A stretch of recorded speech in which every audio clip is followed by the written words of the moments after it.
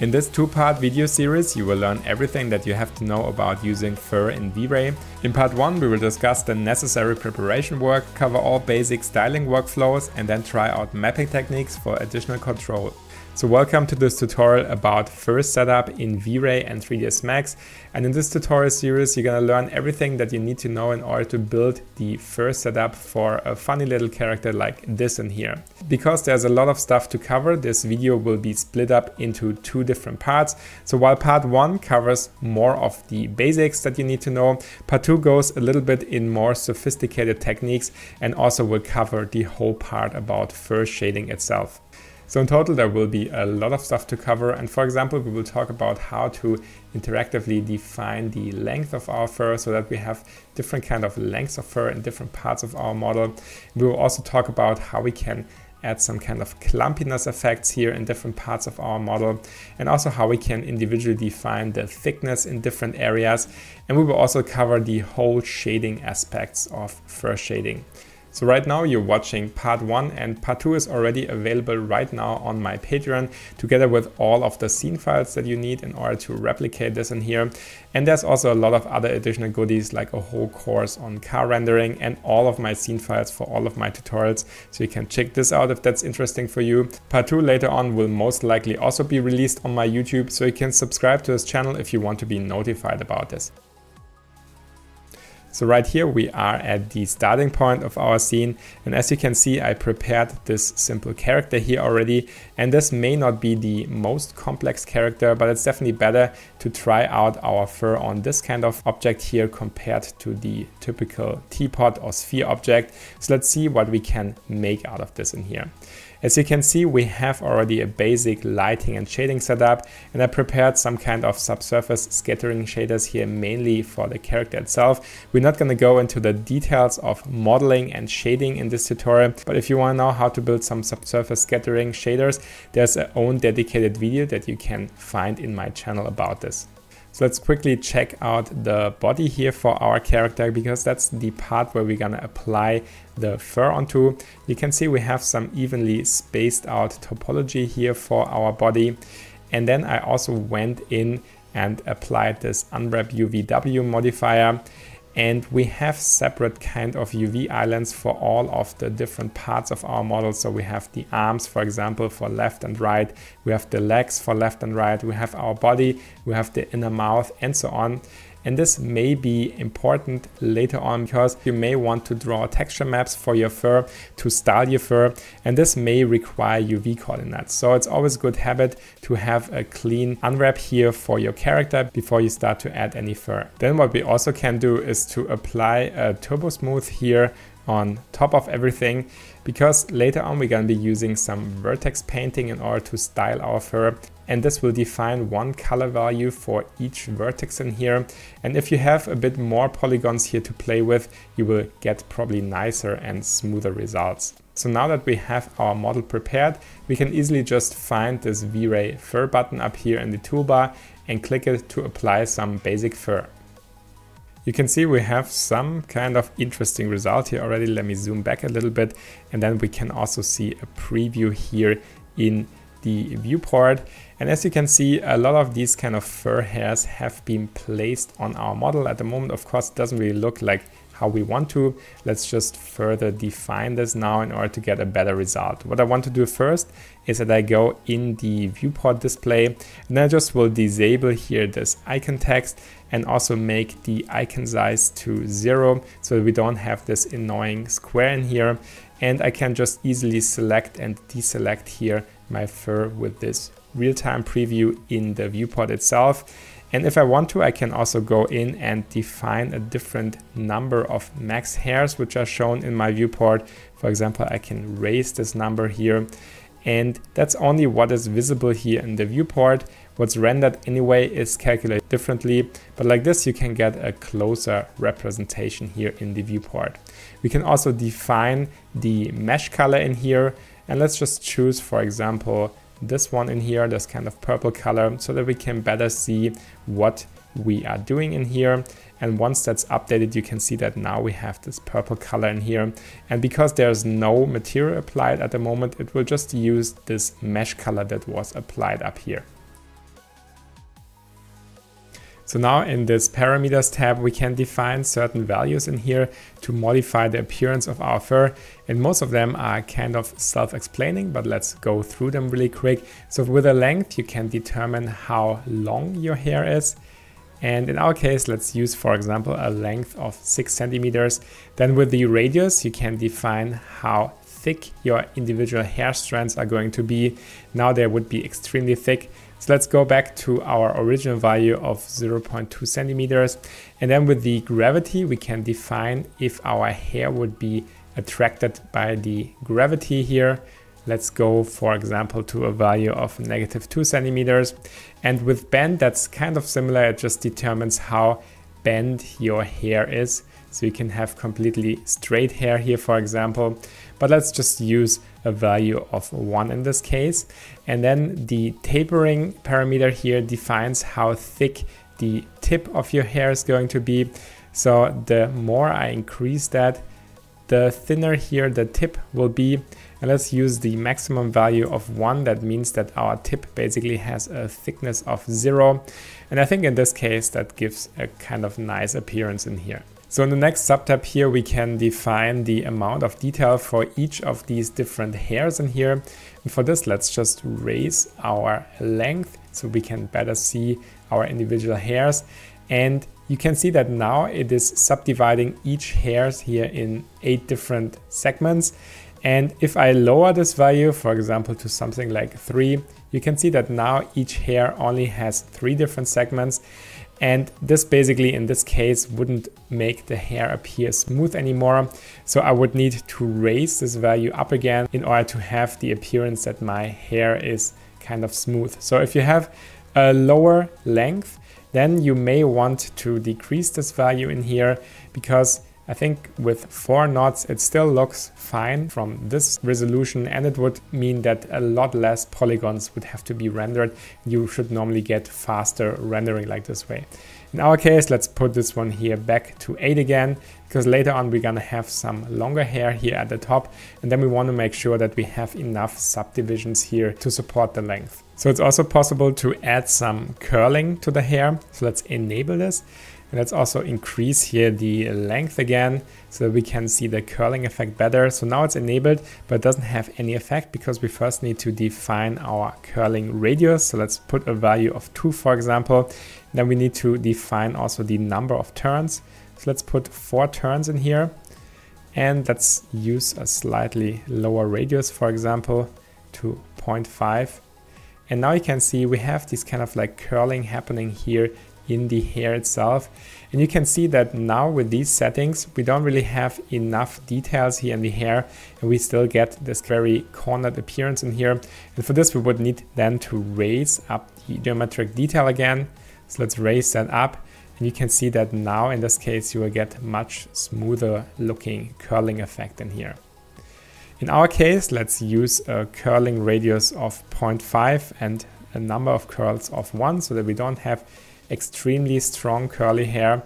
And let's go back to a length of 6 centimeters and also reduce the geometric detail back to 8 again, because I think we don't really need quite so much detail in there.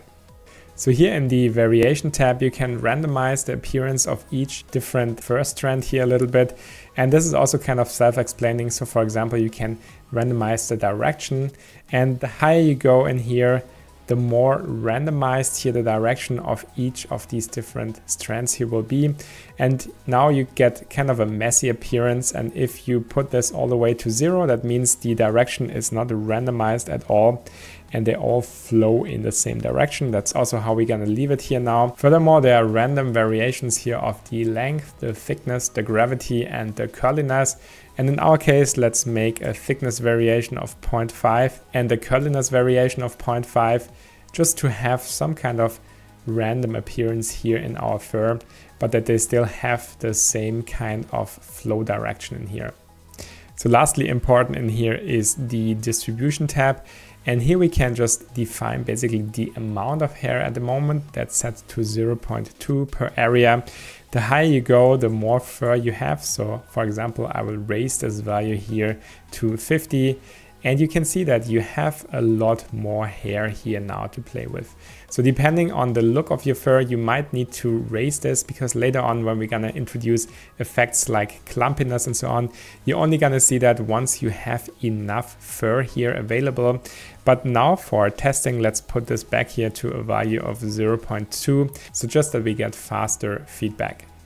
So those were most of the basic parameters in here. And now we're gonna move on here to the mapping section of our fur. And that is quite important to get a realistic look, because all of these values in here, they just define the overall appearance of your fur. But in order to make your fur really fit to your character, you definitely have to use mapping techniques, and that's what we're gonna dive into now. But before we do that, let's download and install a kind of forgotten plugin, which is the VRayFurStyler. That's available here on the MISC Tools page on the Chaos website. You can download that for most of the 3ds Max versions.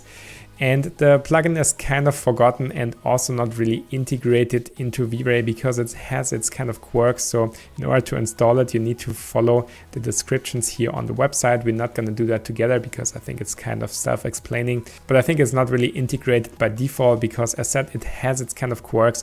But I still wanted to show you how this basically works, because it can be very useful in certain kind of situations. So now back in 3ds Max, let's try out how this VRayFurStyler works. And for this, we have to select here our base object. And the VRayFurStyler doesn't really like any kind of modifier stack in here. So best is to just collapse everything, that you just have an editable mesh or editable poly here as a base. And then let's add the VRayFurStyler modifier. So the VRayFurStyler uses vertex mapping in order to draw the bend direction and the initial direction. And for this, you have to create two different vertex map, one with a channel of 2 and one with a channel of 3. And this I prepared here already in the material editor. So you can see this one has channel 2 and this one has channel 3. And now we need to go to our fur and link these two different maps into the bend direction, and then also this one here into the initial direction. Once you do this, nothing should change here about the direction of your fur. If something changed, then something is wrong and you should restart these steps in here. And now we can select here our base mesh. And I think let's first check here a different view mode. So let's switch this one to object color. Like this, we can see our fur here more easily. And now we can select here this fur brush and then really start drawing our fur. We can change the radius also here for the brush and basically start to comb here the hair along our geometry. And this can make it quite useful in certain kind of situations where you want to have an exact flow here of the fur.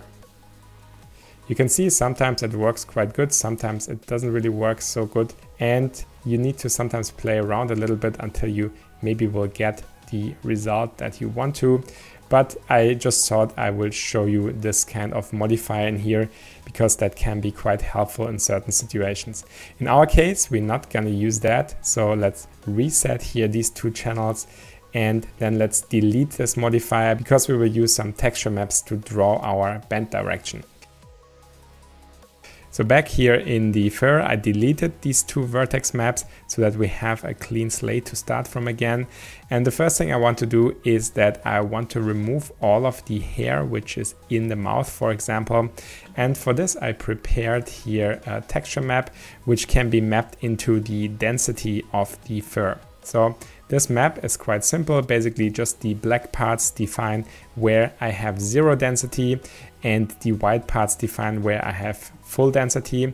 So let's map this into the density slot and you can see immediately that the fur here in the mouth disappears and we don't really have this unwanted effect here anymore. Now, instead of using the vertex map here in the bend direction, I have also a texture prepared, and this inputs here some RGB color map. So some of them input a black and white map. Those are marked here with mono, and the ones that allow colors are marked here with RGB. So I have this kind of colorful clouds in here, and let's just map this into the bend direction and see what happens. So once this here is mapped into the bend direction, you can see we have a very strong effect in here. We can then play with the tiling to change the size here of our texture. You can see we get a smaller pattern here already. Let's do a quick render and see how this looks like. And you can see we have some very strong effect right now.